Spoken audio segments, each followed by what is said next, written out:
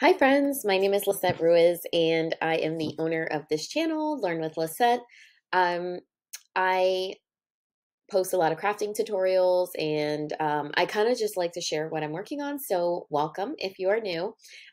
Today I have kind of been sharing a little bit that I've been on a sublimation journey and I've opened up a Shopify store to sell these sublimation tumblers that I've been making in addition to selling them on local craft shows and pop-up shops and things like that. And so in order to kind of put these products online and share on social media and have very consistent presence, I have what you do is you kind of you can see this is a mock-up. So you create a product image mock-up of what you're going to sell, and that's how you can show it to people without having to actually make it. So if you look on my Shopify site, these are all images that I've purchased from Etsy and have created mock-ups to show people what they would look like. So what I'm going to show you today, as I kind of like think about what kind of content do people want to see, I am going to show you on my computer how I do this from start to finish. You can see they all look really nice and consistent. My logo is at the bottom of each one. They all have white backgrounds. And I love how nice and clean this looks. And so if you are planning to sell these online or create some type of online store, I'm going to show you how I like to do this. Now, these are not free softwares and resources. There are a few things that I do pay for that, because I take this as a serious business, I do like to use software that I pay for. And so I am going to link and talk about everything that I use. I do not gatekeep, but they are not free.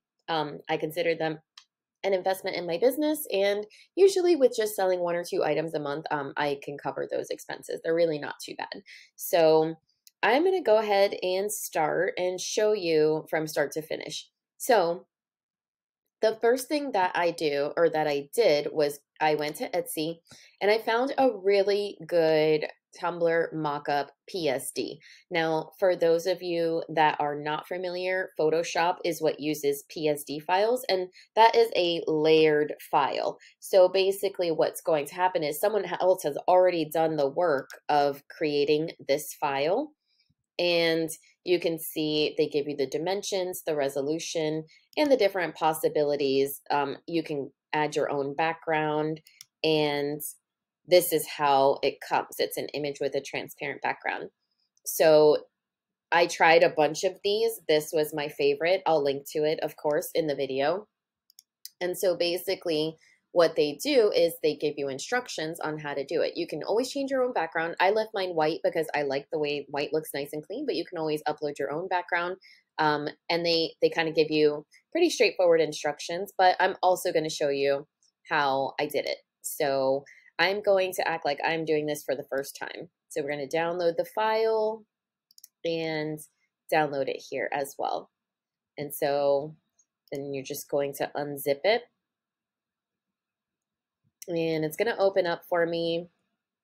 And so you see there, I've already unzipped it a couple times, Tumbler mockup.psd. That means that that's the layered file that Photoshop is going to be able to use. And I'm going to double click and open that up. And that's it. Photoshop gives me the options. This is what it looks like. So you see, this doesn't have my logo at the bottom. That's going to be the next step. So these are the layers in green where you're going to put your Tumbler image, and at the bottom is where you would change your background if you wanted to do that. And you don't have to mess with anything else in this file. Again, this is my favorite Tumbler mockup file. It's only $4. I would say if you use Photoshop, or you know how to use it, or you want to learn based on following me step by step, definitely use this file, because my husband is a digital person, and he says, this one has the right curves and the shadow, and it looks really nice. I really am super happy with it. So the next thing you're going to do is choose the image that you are going to put on this mockup. So I've already downloaded a few. When you go to Etsy, they sell, if you haven't downloaded a mockup already, a PNG Tumbler file, they sell them just as a square file, because when you print it for sublimation, you just print it on 8.5 by 11 paper. So this is the mockup that I'm going to create today. It's this really cute Valentine's gnome. I've actually already created this one, so wait, maybe I can choose a different one that you guys can see. Okay, so let's do something different. I'm going to do, let's do this Among Us. So you can kind of see that's what this is going to look like. So the way you do this is you pull up the file that you're going to use. You're going to double click the first, see it says here, double click to edit the left tumbler. You're going to click in the box, in the Smart Object thumbnail, double click. Then you're going to drag over your PNG file. Now you see, obviously that doesn't work. You need to resize this correctly. So you're going to hold Option and stretch it. Woohoo. Okay, then since this is the left one, I'm going to drag it so that the corners of the image match up with the left edge. So I'm just going to hit enter there. Then at the top, you close it. It's going to ask you to save it, and you'll see it's going to pop right back over, and there you go. So then we're going to go down to the center one, double click the thumbnail to edit the middle tumbler. You're going to drag the same PNG over.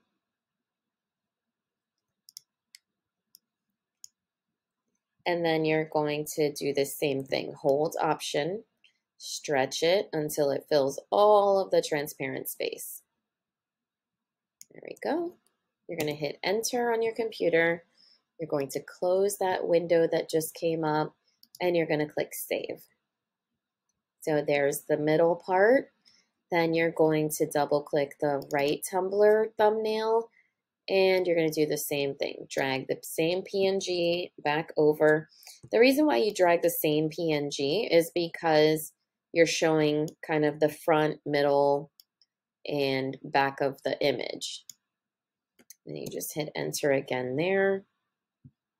Nope, I think we could like stretch it just a hair more. There you go. And then we're going to close that. We're going to save. So there's all three on our white background. So then I'm going to save this as a copy, because that's how you're going to save it without changing any of the settings here. So I'm going to first select PNG, because that's what I'm going to now use in Canva to go ahead and add my logo. So I'm going to say, save it as Among Us. I'm going to move that to my desktop, and PNG. So then I do save it as a large file size just because I like the highest resolution, but you can change it probably to smaller, medium. So that's it. It's saved on my desktop.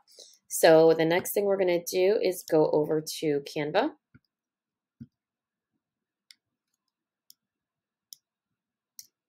Once Canva opens, I like my canvas size to be a square. It makes it very easy to share to social media, and you can just do create a design. You can even do Instagram posts, and that will give you a nice high resolution picture. So the first thing we want to do is upload. Go to upload media. We want to upload the file we just created, and see it's right here on my desktop. Among Us PNG. I'm going to click that picture to kind of get it on my canvas. I'm going to stretch this all the way out so that it's nice and big and fills up most of the image. Okay, and then I have already uploaded my logos to Canva. I do use Canva Pro.